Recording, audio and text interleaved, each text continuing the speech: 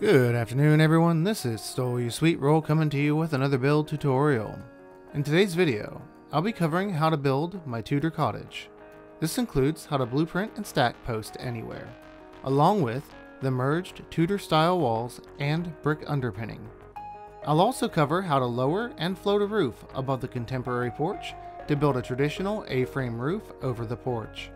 We'll also cover how to partition off non-standard sized rooms to get the most out of our tiny floor space, and how to build a very unique interior ceiling that is sure to set your camp apart from the rest. There's a lot involved in this little build, so without further ado, let's get started. To start things off, we'll need to lay out a 2x3 foundation like so, but before we get going, you'll need a few materials, mainly the contemporary build set, brick walls, and vault catwalks.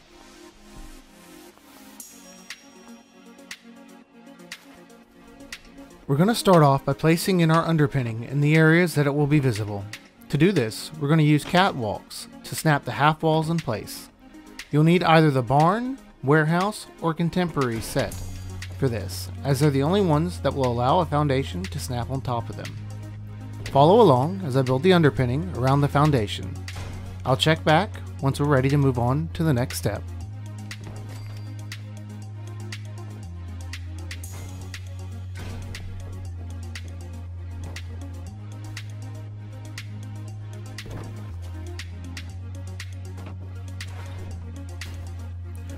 Like all builds, it all comes down to the proper build order.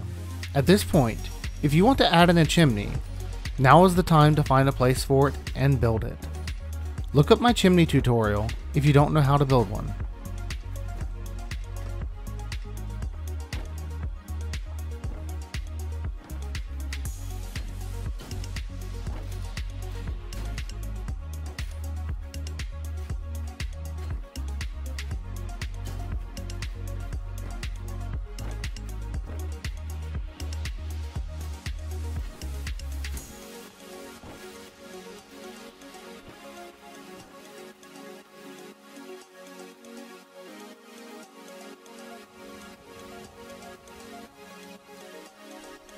For the next step, we need to double wall the entire perimeter of the foundation. This will be the base layer for our first floor Tudor walls.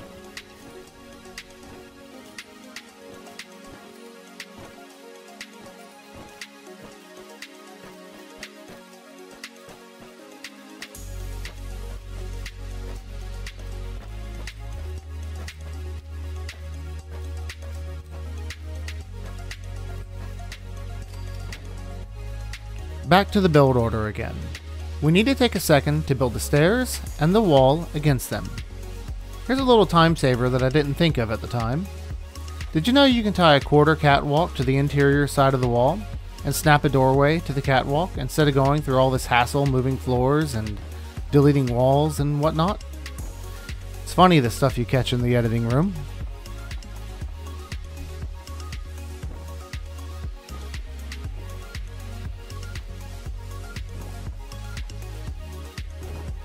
Now, let's go ahead and make a quarter wall using some floor decor. What you use in your build is up to you, but I'll be using floor safes in this example, as they're easy to stack and maneuver.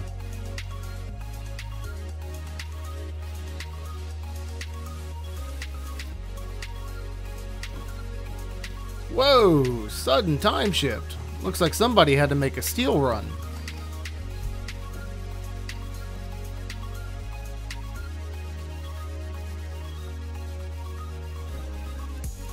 Now, let's replace this outer wall. Go ahead and double wall it even though I didn't just now. Hindsight's 20/20. You'll see why later on in the build.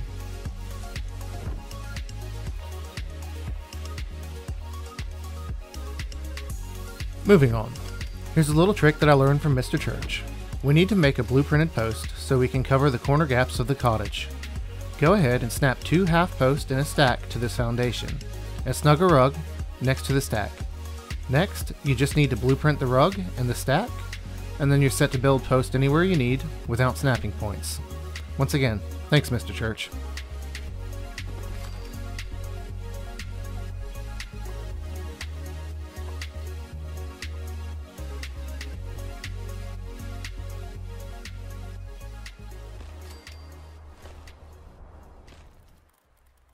For the next step in this process, we're going to be filling the corner gaps with the posts from the blueprint that we just created.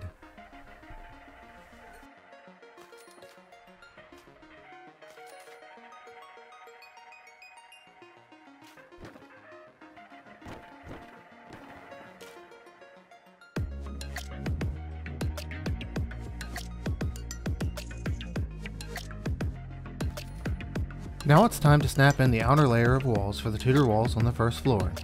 Just like the shoji walls, we're going to snap a foundation to the side and slide the foundation out to where it aligns to the middle part of the outer wall's side profile. Next, we just have to snap off of this foundation and use the barn doorways to snap in the outer wall. We'll be repeating this process on all 4 sides of the house.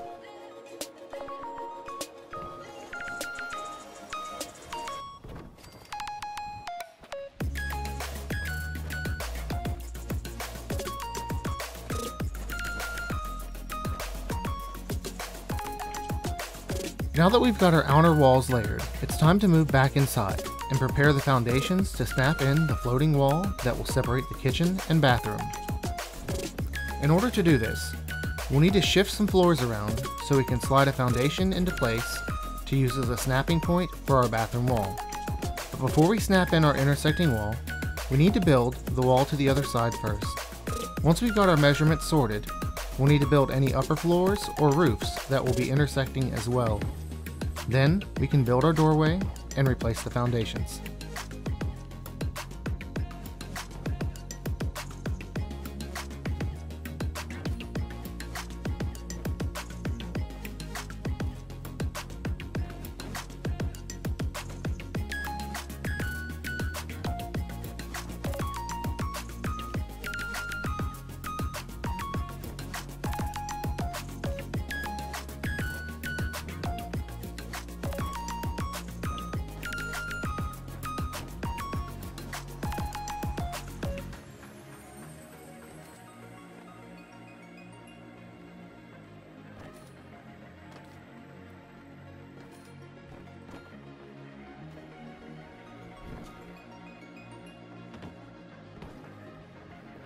Let's take a second to check the placement of everything and be sure that the rotation of the floors is matching as well, because it will be difficult to resolve after the next step.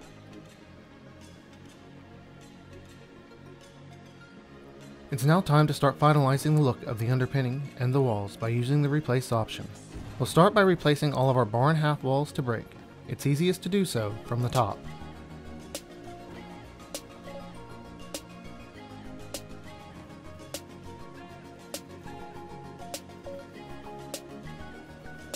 Now, to get that Tudor look, we'll be changing the triple stack of walls from inside to out.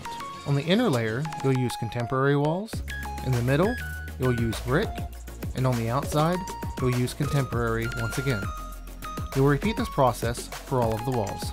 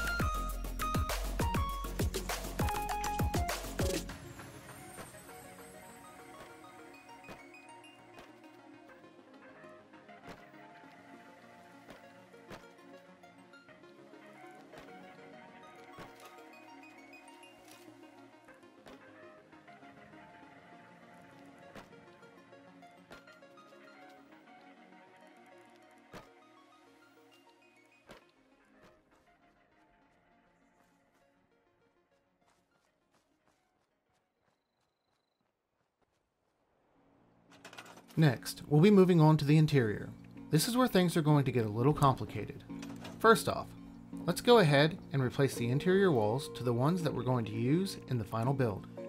And while we're at it, we'll build a shack wall that we're going to break to make a wooden post and threshold to separate the kitchen from the living room.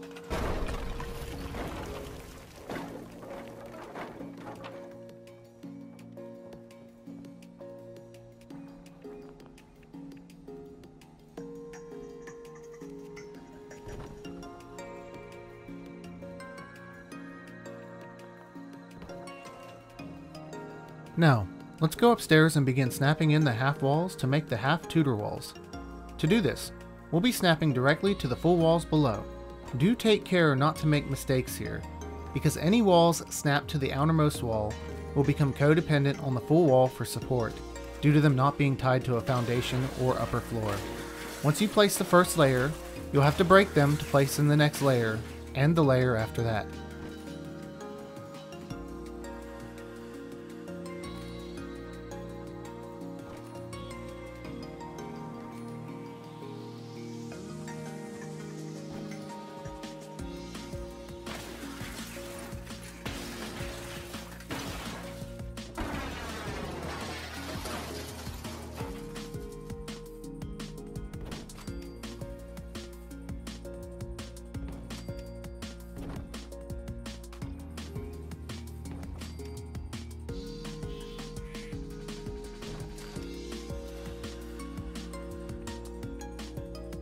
Moving on, we're going to start on the ceiling for the living room by snapping in a slanted roof here. We're going to be floating it using the replace function. Once the roof is floated, we're going to snap a slanted wall to the side of the roof.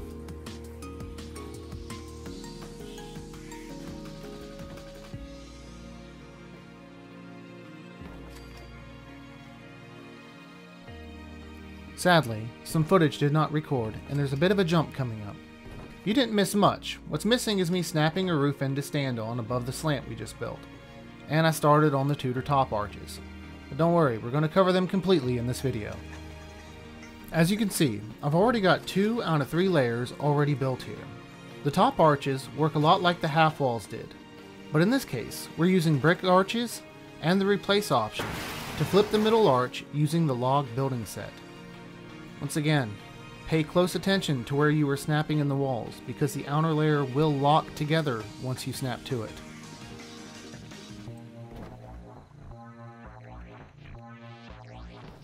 Once you've layered in the arches, go ahead and use the replace option to change them to their final state. The order from inside to out goes brick to brick, then contemporary.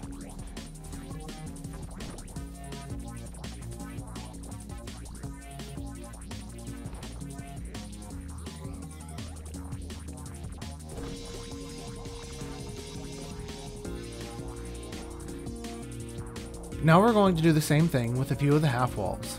The inner wall doesn't matter much as it's going to be wallpapered, but the middle wall has to be brick and the outer one needs to be contemporary.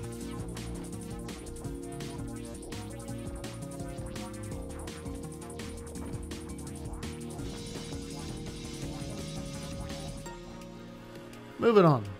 I know this build seems to be all over the place, but so is my mind. Let's go ahead and build the Tudor arch that is opposite the first arch we built. Same process as before, though here you'll see why we needed to build that inner wall on the foundation on the other side of the steps that I didn't build earlier in the video. You have to have the inner wall to build the top arches properly, and in order to do that, we need a snapping point.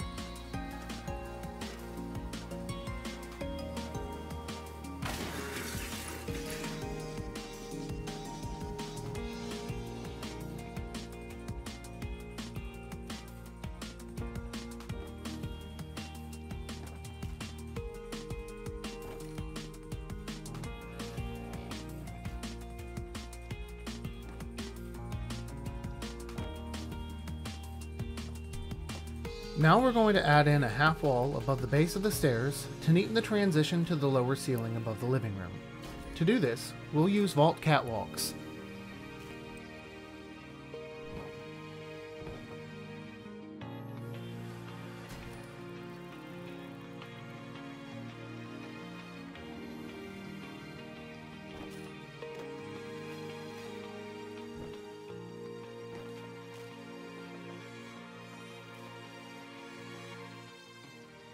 At this time, we can place the roof and build the wall beside the stairs all the way to the ceiling.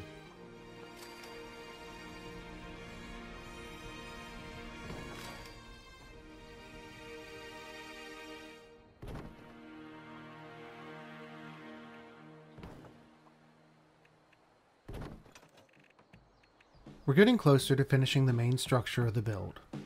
It's time to build the remaining arches and button up the roof and ceiling. It's pretty simple stuff, so I'll shut up for a few minutes and I'll be back when it's time to build the porches.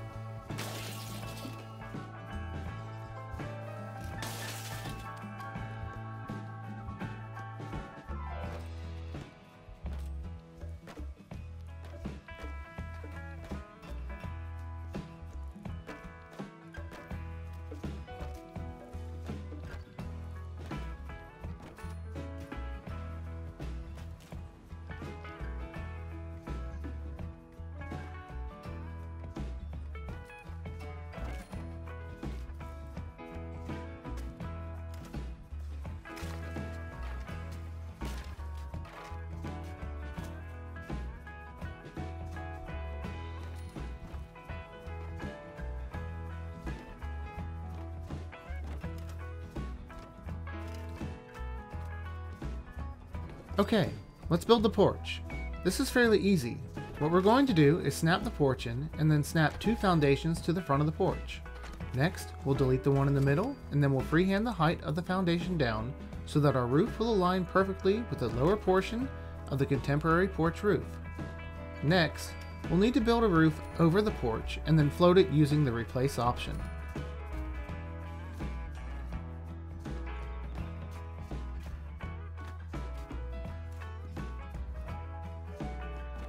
Now that the roof is in, we need to put in the arches. Snapping from the lowered foundation, we're going to snap a foundation back where we deleted the one before. Next, we'll use a half wall to position 2 slanted roofs against the porch, and then we'll use the roofs as snapping points to build the arches. Since the arches have collision with the porch, we need to move each porch out of the way in order to snap the arches in. Once the arches are in, you can move the porches back and use the replace option to delete the roof pieces from the bottom of the arch. And then we're ready to button everything up. Now, all that's left is to build the back porch and to add the wallpaper and change out the floors.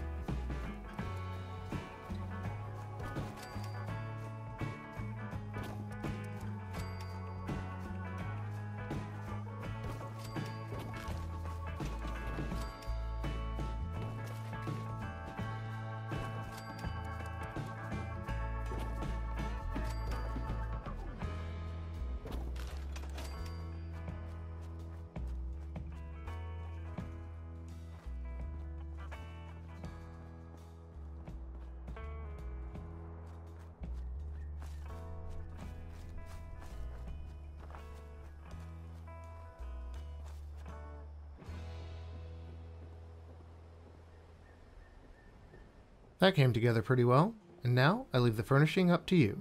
There should be a decent amount of budget remaining to really fill this place up. Go crazy with it. These small builds lend themselves really well to decorations. On another note, if you want to do a cleaner version, you can always add white wallpaper to the middle walls.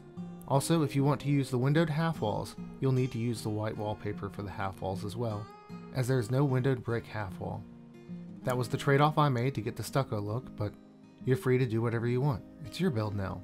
And with that, I think it's time to say goodbye. If you like what I'm doing here and you want to help out the channel, give this video a like and a comment down below. If you haven't already, go ahead and subscribe and ring that bell icon so you don't miss future build videos and tutorials.